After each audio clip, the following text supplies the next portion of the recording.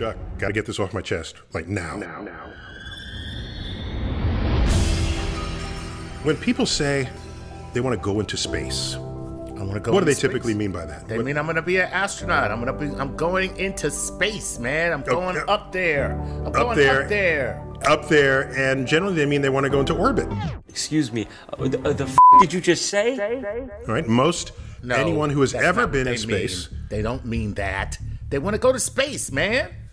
Well, okay, if that's the case, do you know how many people have left low Earth orbit? Well, first of all, you are going to have to define low Earth orbit for me. Okay, sorry. Okay. Because I'll say it another way. All right, the Apollo astronauts. Okay, that left Earth. Right. To go to the moon. All right. Okay. And that's space. Okay, wait a minute. So those are the only people who have ever left Earth for a destination. Every other astronaut, hundreds of them, are called astronauts, and we still say they went into space. And what that means is they went into low Earth orbit. Oh, that's just awful. And so low Earth orbit is, in practice, where the space station is. It's about a couple of 100 miles up. So the distance from Earth's surface to the space station is less than the distance from New York City to Washington, D.C. Oh, God, why are you depressing me like this? I'm just trying to be honest about this. This is awful. Okay? So when people say to me, you want to go into space, and because somebody's got some orbital tourist thing, and I'm thinking, to me, space is the large-scale structure of the universe. Thank you. Not boldly going where hundreds have gone before, driving around the block, as low Earth orbit indicates. Okay?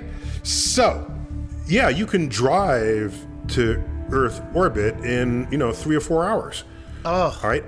If the road were pointing straight up. So NASA and others, I'm not implicating NASA uniquely in this, when they say we are going into space, that's what they mean.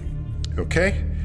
Now, there's a functional definition of space. Damn, so SpaceX should be... No, it gets worse. They should be called Leo X. Low Earth orbit X. 100 kilometers up.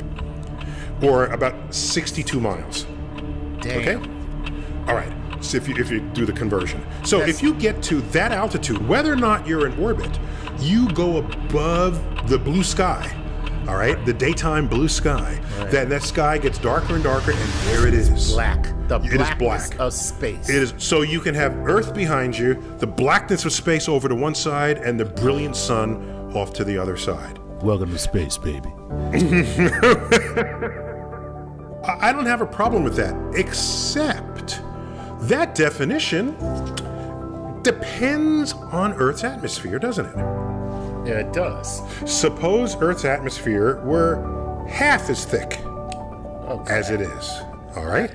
Now you're going 31 and 31 Now miles. you're going 50 kilometers, 31 miles up. Oh, no. Okay? Oh, that's terrible. Now suppose it was 1/4 as thick. Now you're going 25 kilometers and 15 miles up. All right? Now suppose it was 1/10 this thickness. Then it's 10 miles up. And suppose we didn't have an atmosphere at all. So then, are you still in space just by standing here on Earth? Because under those in that circumstance, you would look up and you would no longer have a blue sky. No, God! No, God, please, no! No!